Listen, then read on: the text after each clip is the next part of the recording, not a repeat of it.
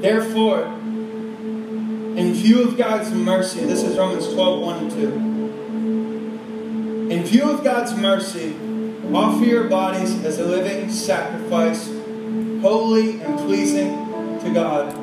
This is your spiritual act of worship. Listen to verse 2. Listen to verse 2. Do not be conformed by the pattern of this world, but be transformed by the renewing of your mind. Be transformed. Don't conform that's all about you. It's all about I'm getting mine. It's all about I'm doing my thing. I'm getting my money and I'm going to marry my wife and all this.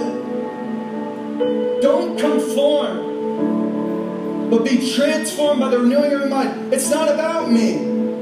It's not about me. So we look back in that verse, and where does this start out? How do I get to that place where I realize it's not about me? How do I actually worship God? It says, in view of God's mercy. What is God's mercy? It's the cross. It's the cross of Jesus. It's like this crazy thing where you make it all about Him. He makes it all about you, and He focuses in on your life and every part of it, and holds it together and takes you to places you can never even imagine. The Bible says that in your life, if you allow Him to do it, He can do immeasurably more than anything you've ever imagined, anything you've ever dreamed of. He can do immeasurably more than that. That's what God offers to every single person, young or old, no matter how young you are, no matter how gone you are, no matter how broken you are, how sinful you are, no matter how many times you screwed up, no matter how many times you cussed your parents out, no matter how many times you had F's on your report card. In view of the mercy of God, it means it's not deserved.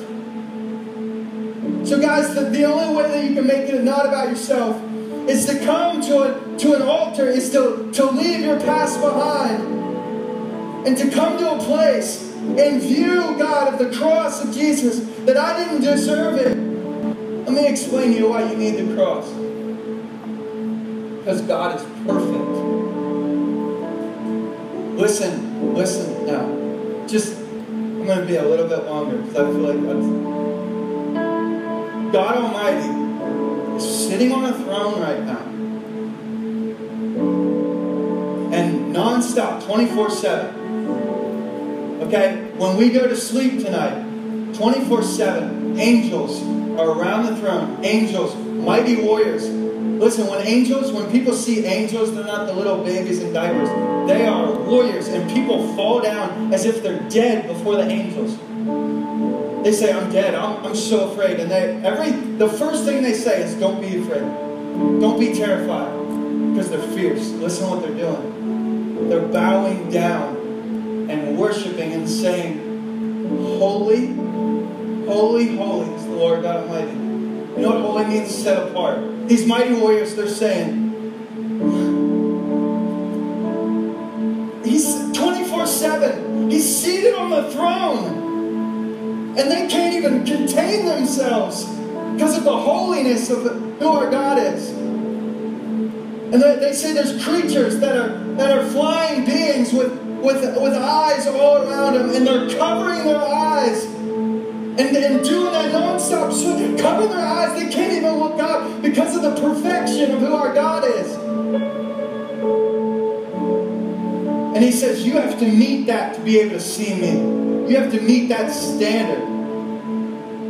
Let me ask you, have you met that standard? I'm the first one to say, I will lay face down and say, I have not met that standard, God. Not even close. This morning I failed you. Every single day I failed you. The way that I speak, I failed you, God. And He says, while you are imperfect,